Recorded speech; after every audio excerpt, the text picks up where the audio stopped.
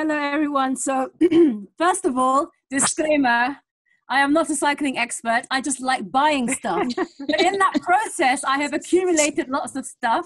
And between us, we've kind of like, you know, when one person buys something, we all end up buying it. So we know which things are good. So our top 5 things, first of all, number 1, the most important thing that you never thought would be the most important thing, pants. Nobody told me before I cycled that I would have to actually wear something different. And it's not until you do your first kind of like maybe 20 miles, 25 miles, and like, oh, I'm a little bit uncomfortable. So it's quite important in the cycling world to get these things. So I don't know how clear this is going to be. So there's basically your basic cycling shorts. Ta-da! But inside there's a nice surprise. It's a big nappy, basically. And these padded cycling shorts are amazing. They're really comfortable. There's different types. Sorry, it's my daughter playing with the lighting in her room. There's different types. We suggest the gel-filled pads because they tend to be better. And then, you know, if you want to go, there's also like the whole leggings one piece, like a big, like baby grow. Yeah, like a big baby grow. You think it's very not sexy, but it works really well. So a pad. And I have the opposite. I have just small knickers, but again, very padded inside. Yes. Alia, and the trick is, underneath them, you don't wear any other knickers. This is it. This is your knickers. Yeah. So basically, but don't wear anything else underneath, otherwise it will rub. That's the whole point. A lot of people find it difficult in the beginning, but yes, that is your underwear, so you don't wear anything else. So I hope that's clear, everybody. If you want to get into cycling. I think, Fatema, I think one of the things that maybe it would be the chamois cream to be used on the gel pads as well. You can do that. Because in terms of where to get them from, to be honest, I just got mine from Amazon. Just found one's a good review. And then there's obviously loads. The thing with cycling is that there's lots of very, very expensive products. So it depends on how much you want to spend. They're obviously really good ones from, you know, specialist shops, but there's someone, we'll send you all the links at the end that, you know, the products that we recommend. Okay, so that's number 1. Number 2 is winter. So of course, gloves are quite important. Ta-da! I told you I've got a lot of shopping. Right. So I started off with these very simple first bike ride Asda gloves. They were $4.99. They got a bit of padding, but not a good idea. They ripped. I don't know if you can see that. So what we recommend again is gel padding. So I've actually got 2 types. One for like summer. So this is just fingerless like that.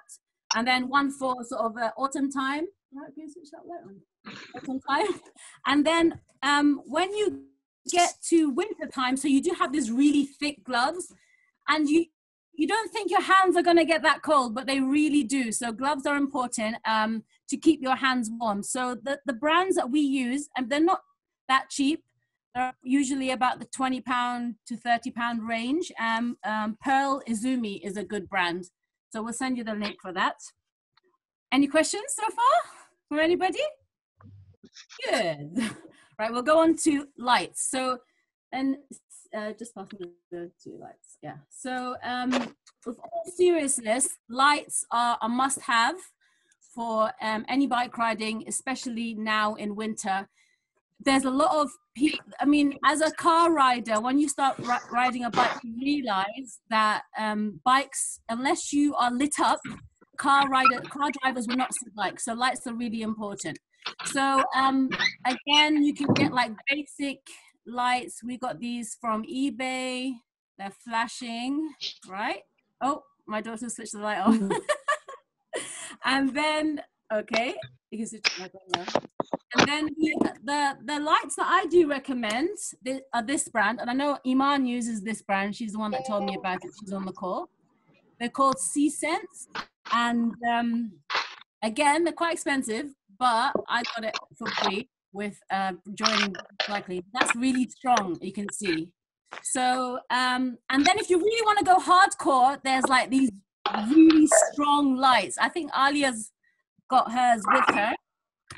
Have you got yours, Alia, to show us? Yep, I've got mine. So basically, this is a front light. And we've used this on, like, you know, the canal paths where there's like, or where there's very little lighting, you're at night and you need like bright illumination. I won't shine it straight into the camera because it is super bright, but it can basically allow everyone to see, you know, if you're cycling against a group and stuff. But that's more important when you are like, when it's quite dark, and for it to light your path. Yeah. And I think obviously not everyone wants to cycle in the dark, but for those of you who are brave and want to cycle in the dark, and I missed, okay, that was number 3. I missed number 4, which is, as well as your hands being warm, your feet get unbelievably cold. And that is basically the science here, because your body is trying to warm up your core. So obviously the blood is going towards your core. So first of all, importantly, warm up your core, wear lots of layers, layer up.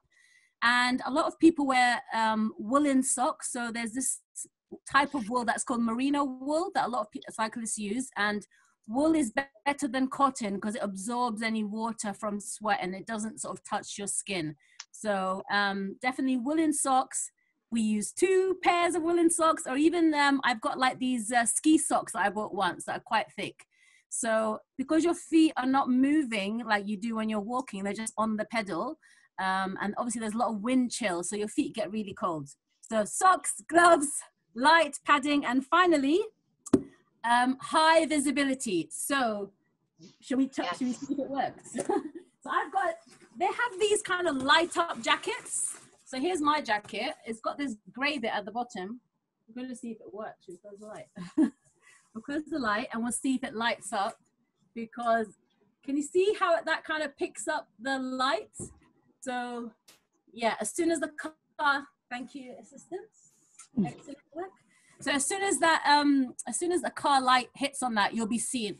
Obviously, you have these very, very attractive high visibility vests that no one should be seen dead in, but unfortunately, they really work. So when you're first starting out, I really recommend just a normal, you know, couple of pounds high visibility vest. And I think Soraya's got some more high vis products as well. So I've got the full grey jacket. So it's a gilet, so it's just sleeveless, and it's front and back exactly the same. Ooh. Oh, your phones fell. So front and back. And the other thing I have is I also have some just straps to wear if you don't want to wear a whole jacket. So some straps. The grey bits will reflect, and then you've also got the orange as well. So yeah, not very pretty, but it works.